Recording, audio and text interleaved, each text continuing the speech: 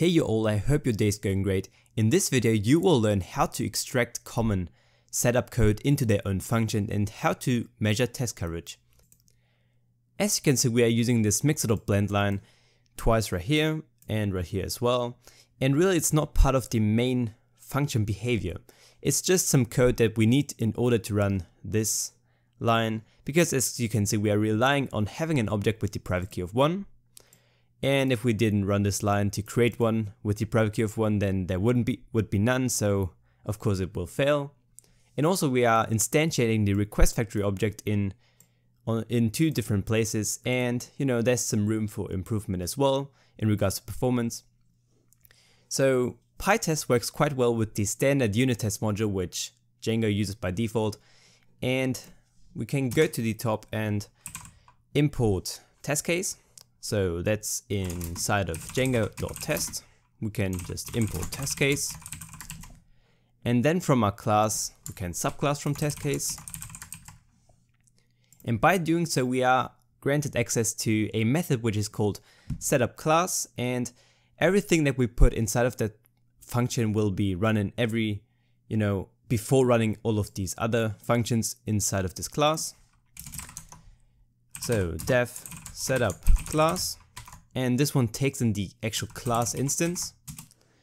And first of all we need to call the actual setup class of this test case, and to get access to that we need to call super test views and pass in the class dot setup class, and this really just calls setup class of this test case, and then we can override everything that we want to do after that. And the first thing is this line, because that, we only need to instantiate it once really, because we are using the same object here and here. Both should have the private key of 1.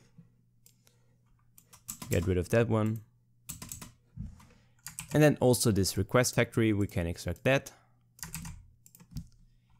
And now we want to set class, so I'm just going to call this factory equal to RequestFactory. And then inside of our single functions, we can call self.factory. And in here also self.factory. And that should work. And now what we need to do is give this setup class the decorative class method. And this is because we want to get the class, parameter passed, and the class method will take care of that for us. And now we can just enter the terminal again and run Pytest. And as you can see, it still runs the same way it did before. Only that we are instantiating the RequestFactory object once and also this mixer.blend once. And if we have like 1 or 200 separate test functions, it should run faster this way because we are only doing it once, as I said. So next up we want to set up the test coverage report. And for this one, we already installed the package in the first part. So just simply go into your terminal, and now you can type in Pytest and add the -- coverage flag. And as you can see, we get a total coverage report, and the coverage is at 100%, and all of the files which are being tested are displayed right here. And there's one more option we can set, which is Pytest -- coverage. And then we can set it equal to a path which we want specified, and if we set it to dot, it will get all of the files. But as you can see, there are 3 files which have a 0% test coverage, which are manage.py and apps.py, and also this wsgi.py. And these 3 files really we don't want tested, so that will, Pytest is smart enough to figure that out, that we shouldn't test these, and it doesn't by default, so that will be fine.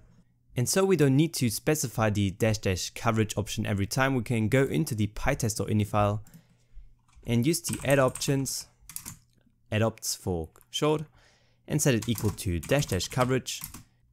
And then we can specify another argument called -- coverage report equal to HTML. And this will basically just take care of exporting our entire coverage report into HTML format, and then it will give us a file or a directory, as you're going to see in a minute. So now back in the terminal, we only need to run Pytest. And as you can see, we get this HTML coverage folder, And inside of that there's an index.html file, and I found that the most convenient way of opening this is to use an Atom plugin. If you haven't installed it already, you can just go to File, then to Settings, and to Install. And then you just simply search for Atom HTML Preview, and then hit install on this one. And if that is done, you can open the index.html file and just simply hit Ctrl, Shift and H. And if you did that correctly, you should see this window popping up, and we get our entire coverage report and just can browse all of the files and see which ones are being executed. But of course we don't want to test the coverage of our test files, because that wouldn't really make any sense, because that should always be 100% basically, because those are the files that are always being executed by us running the test. So just go back, and I'm just going to close this file and the pytest.ini file. And then we can go into the main directory and create another file called .coveragerc. And this one also uses the .ini syntax, and the .ini syntax works by first of all specifying a section, and this one is called run. And then we have normal key value pairs, and the key in this case is going to be the omit, and we can set equal to all of the directories we want to omit from our coverage report. And those are first of all the */tests, and everything that is inside of the tests directories in general should be avoided. And then we also have the migrations, which we don't really need to include in our test coverage report. And that should basically be it, because of course the w.sgi.py, apps.py and manage.py should be excluded by default. And just open it up again and run Pytest. Then we can go back into the HTML coverage folder and just open up index.html again by pressing Ctrl, Shift, H.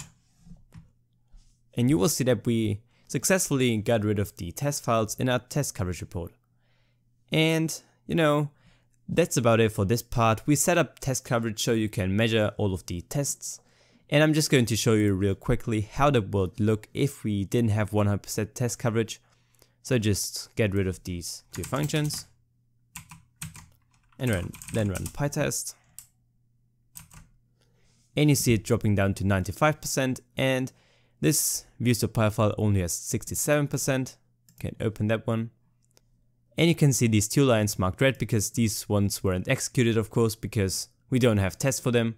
But if we insert them back again and rerun Pytest, we get 100% as we wanted.